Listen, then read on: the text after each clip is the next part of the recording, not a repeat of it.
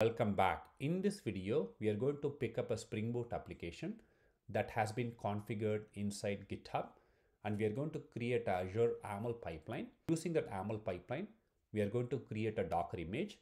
Once we create the Docker image, we will upload the Docker image into Azure Container Registry. So it's a very simple use case. So this is my Spring Boot application that has been configured inside GitHub, and we are going to create Azure YAML pipeline. Using the Azure YAML pipeline, we are going to create the Docker image and then upload the Docker image into Azure Container Registry. So since this is a Spring Boot application, we also need to create the jar file as well. Using Maven, we will actually do that. So let's get started.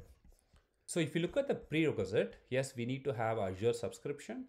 We are going to upload the Docker image into Azure Container Registry, right?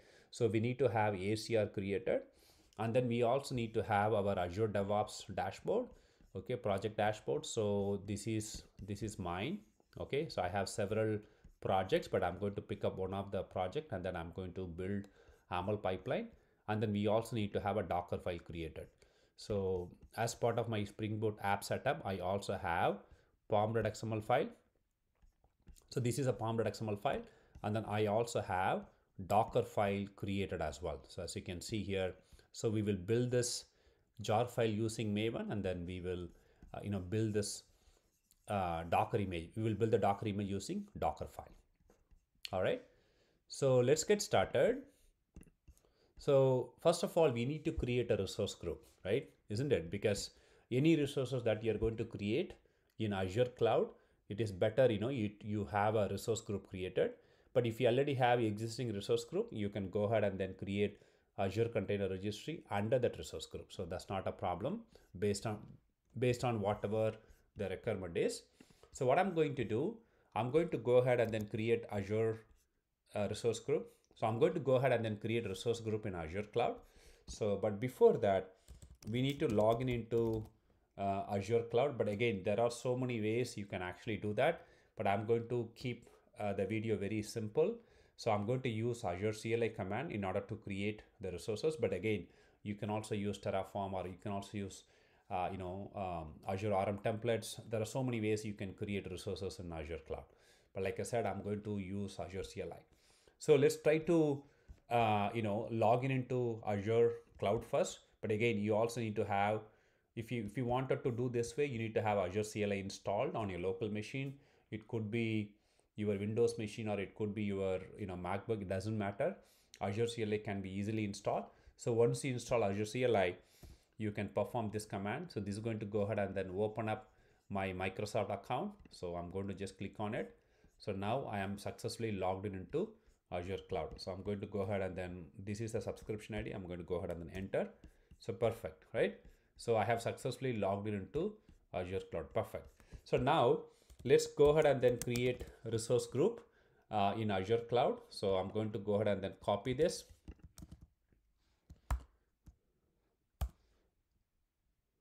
Okay, there you go. So now the resource group got created. Let me clear the terminal here. And then we need to go ahead and then create our ACR, which is nothing but Azure Container Registry. So again, you need to give a unique name for your container registry. So make sure, when you create that container registry, you give that. But I think this is already good. I already tested. So I'm going to go ahead and then copy this and then go ahead and then execute this command. So this will go ahead and then create, Azure Container Registry under that resource group. I think this is done. So let's go ahead and then verify that. So let me log in into Azure portal. So this is my Azure portal. So click on resource groups. Okay, there you go. So this was the resource group that we created a few seconds ago. There you go. You can see here. So this is my Azure Container Registry. Perfect. Okay, I think so far so good. All right. So now all we have to do is go ahead and then create Azure YAML pipeline. So like I said, we are not going to use classic pipeline. So we are going to go ahead and then create YAML pipeline. So let me go to my project dashboard. So this is my organization dashboard. And like I said, I have several projects. Let me just pick up some project here, right? And then I'm going to click on pipelines. Okay, so go ahead and then click on new pipeline. So this is where I'm going to go ahead and then create a new pipeline. So if you're going to establish a connection for the very first time with GitHub, you need to create service connection. But if you're going to do it for the very first time also, you can also select GitHub, because that is where our source code is there. I have already created service connection and whatnot, so that's why I'm able to see all my repositories. But if you are doing for the first time, you can also go to service connection and then click on new service connection, and you can select GitHub, and then you can go ahead and then provide your credentials and then register the service connection. I mean, either way is fine. But anyway, so we have already done that. So I'm going to go ahead and then select the repository while creating pipeline. Okay, so this is my repository, so Docker SpringBoot. Okay, so if you actually see here, there are several options, right? So Microsoft have various templates for us to use depending on the use case.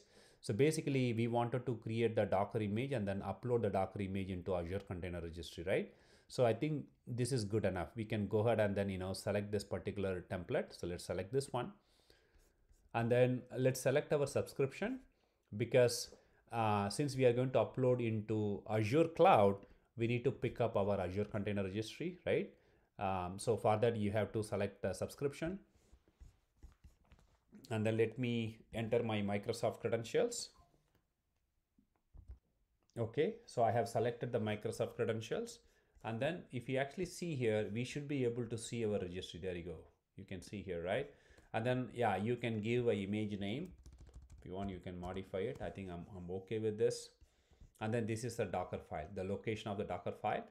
So if you actually see here, it is in the root of the directory. So that's totally fine. So that's it, right? And then go ahead and then click on validate and configure.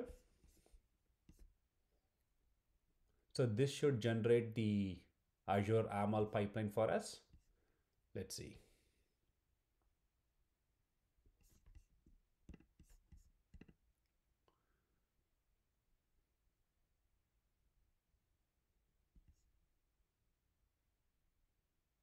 Perfect.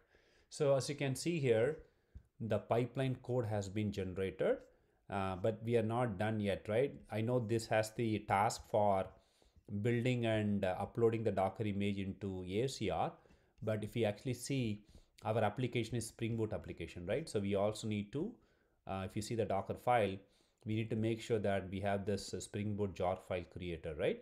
So this is where we are actually going to use Maven to do the task, okay? So what I'm going to do, let me go here. So I'm going to use this assistant and then search for Maven task.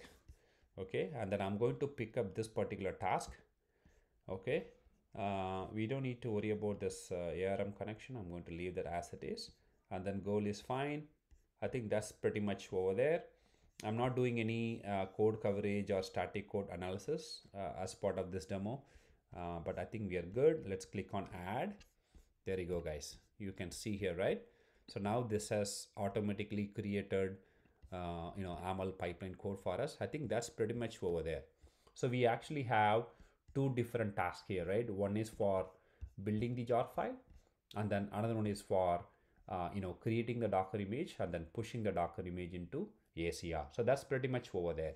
And then you can also see here, this is where we are like mentioning these are all auto created, right? All these values are auto created in the previous step, right? So what is the ACR name, and then what is the image repository, and everything is being created here. And then this is also like dynamic tagging, right? Build.build ID. So this would based on the build number, it would automatically add the tag to our Docker image. So this is completely dynamic way of creating a Docker image. I think so far so good. And then we are also going to use this agent, okay, which is nothing but Azure DevOps hosted agent. If you are actually going to use your custom build agent, you can also do that as well. You need to configure that separately. Feel free to do that. Okay, so I think that's good. And then let's go ahead and then click on save and run. And I'm okay to commit the code directly into master branch under my repository. So let's click on save and run.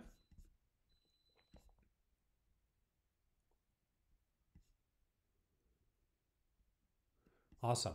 So as you can see here, now the pipeline kick-started. All right, so Maven build is happening right now as we speak. So the Docker image also being created. Wonderful. So right now it is in the process of pushing the Docker image into ACR. Wow. So the pipeline is done. Okay, the pipeline run is done. So let's actually go to ACR and then verify that. So this is the resource group. Okay, and then this is our ACR. And then you need to go to repositories under services. And then this is our repositories. You can click on it and then there you go. So this is where our image have been uploaded and then with the dynamic tagging, right? So this 3403 is nothing but the build number, right? Which is actually coming from Azure DevOps pipeline, the build ID. So when you build next time, you would actually see the unique, tag over here, right? Maybe 3404 or something like that, right? So yeah, so this is how, guys, this is how you can actually create a Docker image using Azure YAML pipeline for your Spring Boot application and then upload the Docker image into Azure Container Registry. Thank you for watching my video, guys. One thing before I let you all go, it is also good practice to clean up the resources as well. So do not forget it. Don't leave your resources running in Azure Cloud. So as part of best practice, let's also go ahead and then perform this particular command as well in order to clean up the resources as well. So let me go ahead and then say yes. Sorry, say Y. Okay, so this will go ahead and then clean up the resources as well. So yeah, so thank you for watching this video, guys. Appreciate it.